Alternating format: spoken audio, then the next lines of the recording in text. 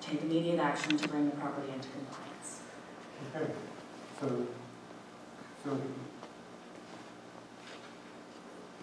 an industrial storage area, or industrial storage area. Storage yard.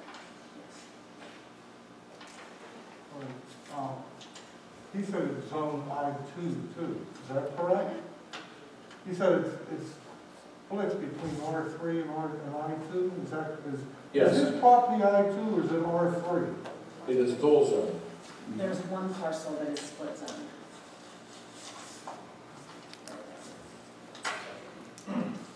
Because I don't know what I2 is. The property at the bottom it says. Right here? Yes. This is I2. That is R3. R3. The continuation of it is up to the right, up The blue. Up to the blue. That is all one parcel. It is dual zone. What is the zoning where the lots are that have the industrial storage? R3. They're R3. Yes.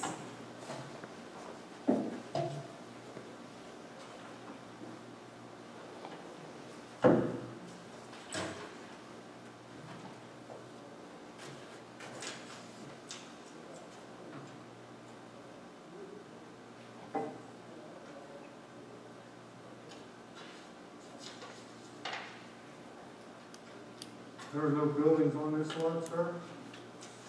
There are.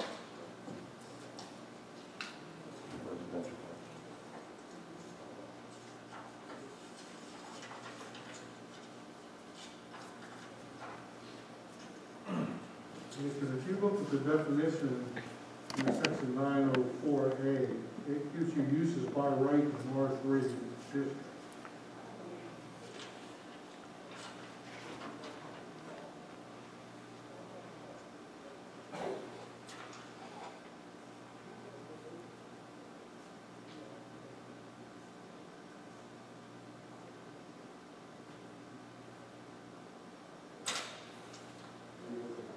It's talked about storage buildings, but not storage yards.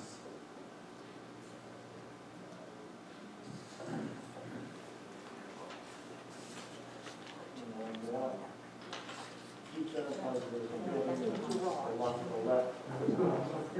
Correct. Yes. What is that building used for? Broad. A garage?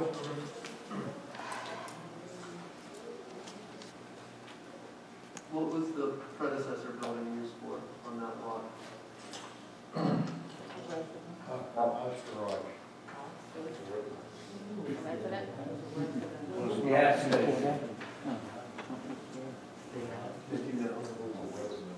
did not.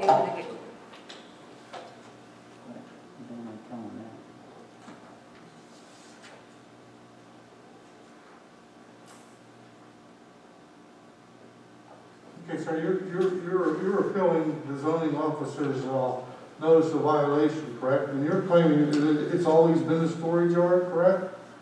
Yeah, storage of some type of equipment or materials, yeah. How far back? From 2005, it doesn't look like anything was going on there. We're talking 15 years ago from these aerial photos. There's the one from 2012. Right. Okay.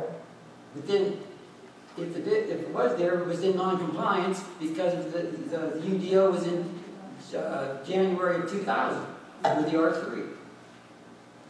It may have been in non-compliance, but it's been used out since then.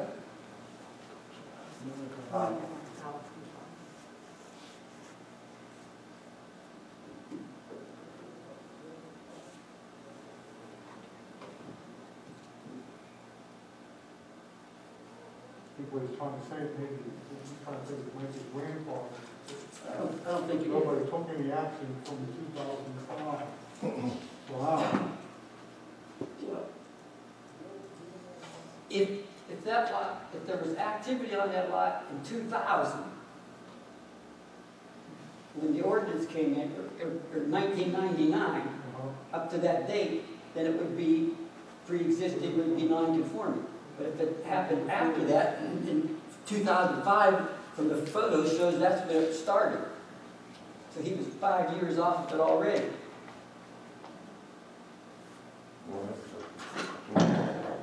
And the 2005 doesn't show a whole lot of activity on there either. So you get to 2010 doesn't show much. 2012 was like the most activity.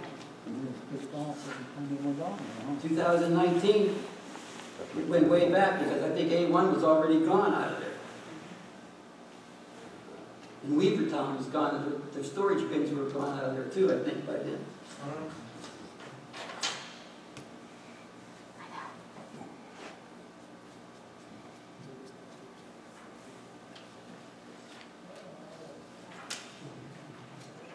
So who is the owner that's storing the gravel and sand? Who's the owner that's storing this house? Is it Mr. Fuchs? Yes. And he's the property owner? Yes.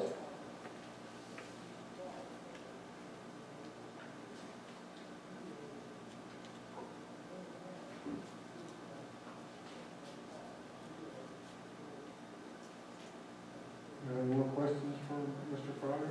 No. Gretchen, Township have questions? I do have some questions, thank you. Hi, Mr. Ryder. Good evening. I'm not going to belabor this. I think the board already made the point that, and I couldn't see this either in the pictures. I didn't see anything in the 1956 picture or the 2005 picture or the 2010 picture that indicated any kind of a storage. And I didn't think you were able to, and I have the pictures here too. I didn't see anything.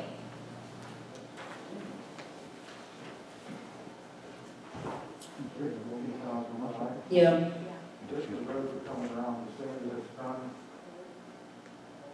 I think the board's question and my question was, I don't see any storage or anything happening on that property in 1956, 2005, or frankly even in 2010. In the 2005 picture, it looks, Okay. yeah. You agree with me on that? Yeah, I guess my point was, the road that comes in through there was always used as like a turnaround, if you want to call it that. And I don't have a photo of every single day during those years, you know what I mean? So, you take... Okay, well, yeah, and you weren't, I mean, Mr. Fuchs isn't being cited for the road, he's being cited for the use of the property as a storage, outdoor storage, correct? Okay, and I don't see any evidence of that. Mr. Carter, do you have any other evidence other than these couple of pictures that you brought tonight? I do not. Okay. And for the record, which zoning ordinance do you contend that this was operating as a lawful use under? Which particular zoning ordinance? This one? Yes. Thank you.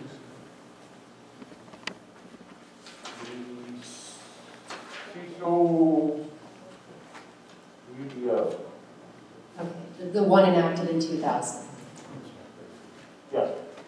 Okay, so are you saying that under the current UDO, you believe that the storage use is a lawful use in this particular zoning district? I'm saying it's a continued use. It's been, you know, I don't have a picture of every single day from the year 2000, you know, showing that there's something there, a gravel pile or a material or a box there from every single day of the year. Okay, but you also have no evidence whatsoever of this particular storage use on this property prior to the enactment of the UDO in 2000. At least you presented nothing other than these pictures. Correct. Do you know if if Mr. Fuchs has a certificate of non-compliance, of non-conformity? Does he hold a certificate of non-conformity for the property? Not that I'm aware of. And is he here tonight to answer some of these questions? Okay. Do you know when these particular parcels were purchased by Mr. Fuchs or a company related to him?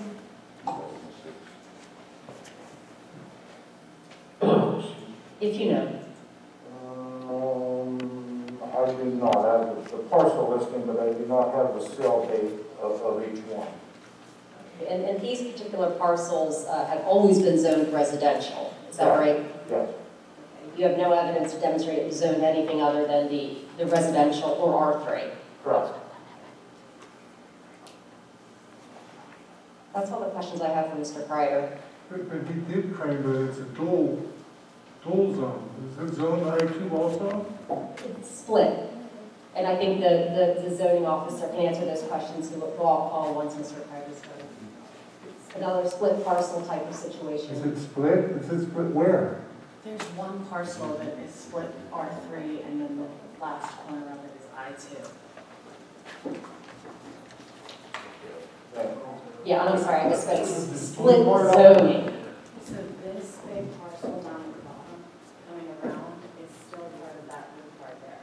Mr. Fuchs owns 2, 3, 4, 5, 6 separate parcels. Okay. One of which, being the largest one, has the top right corner at zone I2, Okay. and the remainder of the parcels are. Okay, so the storage yard does not exist in I2. Correct. Okay. That's what I was trying to find out.